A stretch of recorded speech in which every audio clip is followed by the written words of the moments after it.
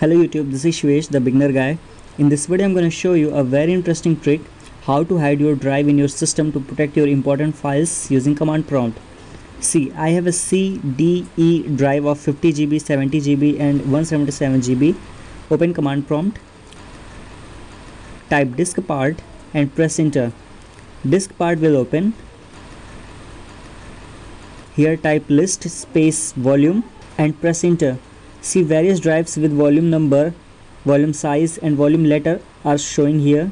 I want to hide E drive which is of 177 GB and it is volume 3. So type select volume 3 and press enter. Now type remove. See, E drive has gone. Don't confuse, this remove commands only remove letter which is E in this case. It doesn't remove that drive. So no one can see your important file. If it is in 177 GB drive, you can work on your system normally. To let it back, open CMD, open Diskpart, type list volume.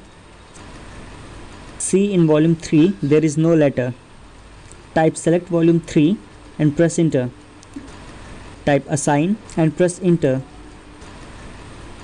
See, here it is, E drive. So what you can do is make a separate drive of 20 to 30 GB, depends on your file size. Put your files into that drive and hide it through this process and be free with your computer.